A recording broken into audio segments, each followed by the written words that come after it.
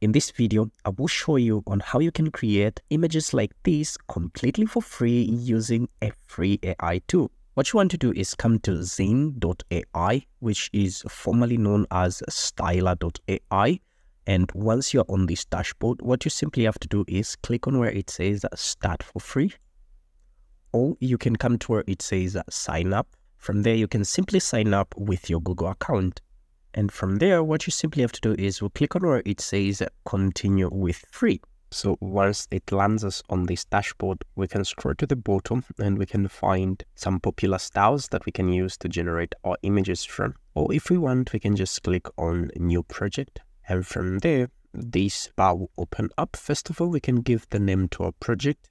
We'll just call it Jimmy. And from there, we need to choose the aspect ratio. So we'll select 16:9, and from there we'll click on Apply. There are a number of things that we can do on this platform, from text to image to image to image to local edit and insert objects, a face swap and face repair, just to mention but a few. So our focus in today's video is on text to image. So we'll select it like that. From there, what we simply have to do is to select the style that we want to work with. Just for the purpose of this tutorial, I'll select realistic, but you can go with a flux one or any of these styles. So the choice is all up to you. So select realistic. Okay, so once that is done, what I want to do is I'll paste in my prompt here. And our prompt says Nelson Mandela taking a selfie with his tribe people. So from there, we can come to this advanced bar here. We can click on it and we can select some negative prompts, like things that we do not want to see in our image. For example, let's say water, birds. From there, we can come to where it says generate and wait for it for a couple of seconds to generate our images. Okay, so this is so amazing. Let's look at the photos that it has generated for us.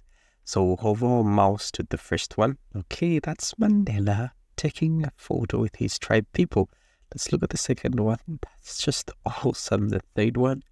This is just so perfect. Let's look at the fourth one. This is just so amazing. If you like what you're seeing so far, hit the like button. I would really love to hear from you. Let's change the prompt and let's have something different. Okay, let's say we have Mother Teresa.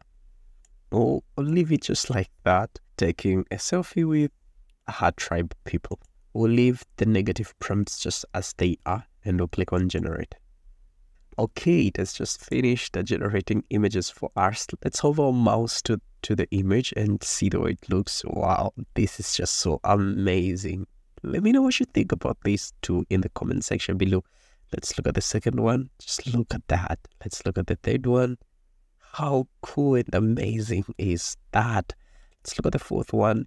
This is just so amazing. Let's try the final prompt. Let's just try the final prompt. Okay, let's say we have Donald Trump taking a selfie with Joe Biden. And from there, we'll click on generate. And let's see the results that it will generate for us. Okay. Let's zoom in our photos and see what it has generated for us. We'll start with the first one. Take a look at that. Let me know your thoughts in the comment section below. So this is our first image. Let's hover mouse to our second image.